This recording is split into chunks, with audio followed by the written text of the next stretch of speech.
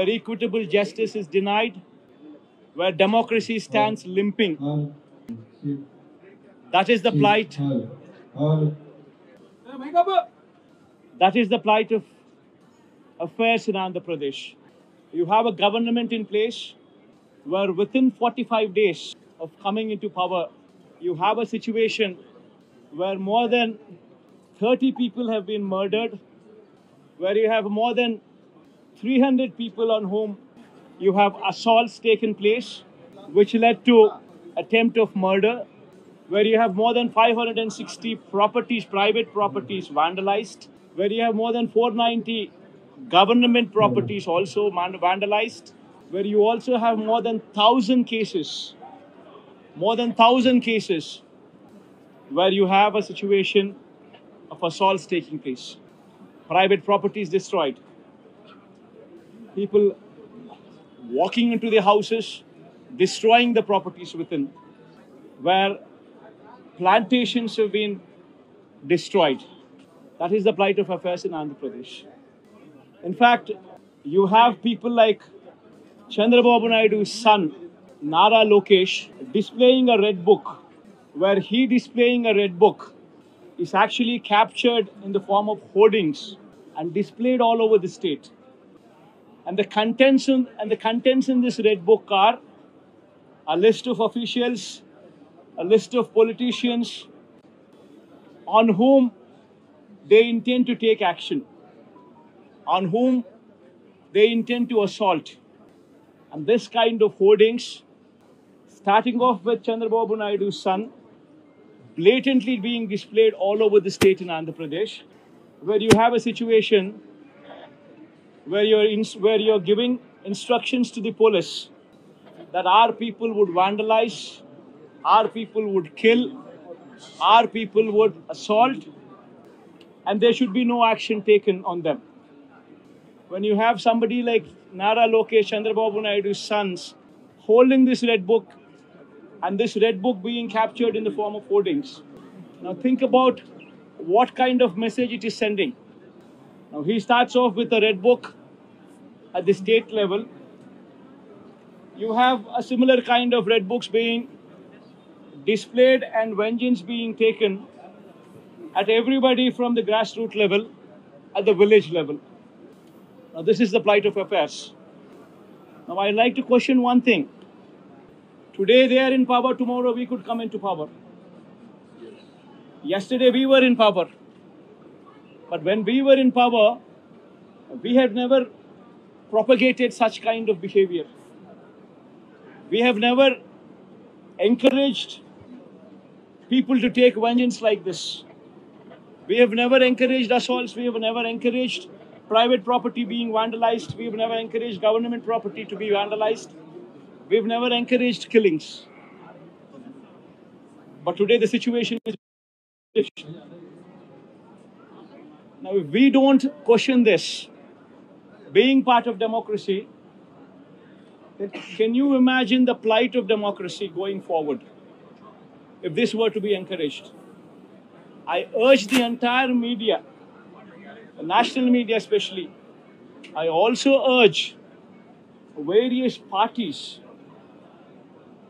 who actually constitute democracy to have a look at these photographs what are displayed, to have a look at the video clippings which are being displayed.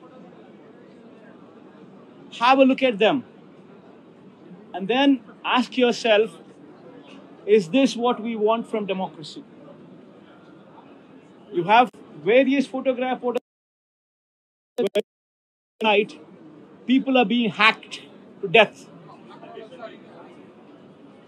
where you have photographs displayed where you would find a corporator running for his life, stabbed multiple times,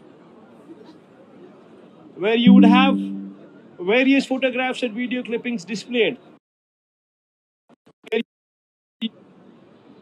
An MP, a member of parliament, touring his own constituency, visits a house of another MP who's also stationed in the same constituency, his house being garroted, stones pelted, his cars demolished, his cars being burnt. These kind of video clippings and these kind of photographs are also being displayed.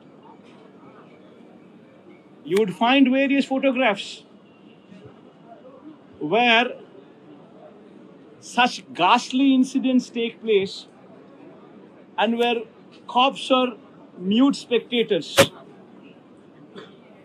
In fact, the worst off thing is the cops foster false cases on the victims rather than sympathize with them. This is the plight of democracy. I urge the entire media, and as the day goes by, various leaders from various political parties whom we had requested to come over here to actually look at this protest, to actually look at this photo gallery protest, which has been organized, displaying these photographs, displaying these video clippings. So please have a look at it and raise your voice. Because if we in democracy do not do this, then none can protect democracy. We would have to question the plight of democracy. If this were to be encouraged, what would be the plight of democracy going further? I request all of you to have a look at it, question yourself, introspect yourself.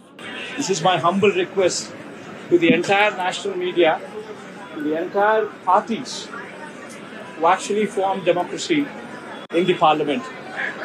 Please raise their voice against such kind of ghastly incidents which took place in the state of Andhra Pradesh. Thank you. Mr. Reddy, now Hindi saying that the white paper will be released for illegal scam, family scam and last scam as well, and you are using your party. One second, Ma, please don't divert these topics.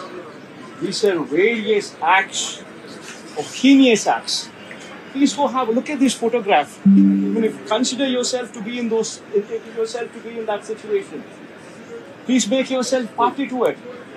Would you like somebody just come onto your house, come over to your house, destroy your house property, come onto you, kill you? Would you like it? Please have a look at those photographs before you can even comment anything on deviating this topic into something else. Today, please be saviors of democracy. Have a look at these photographs. Have a look at these video clippings before you can divert this topic into something else. I urge you, please have a look at them before you can speak of anything else.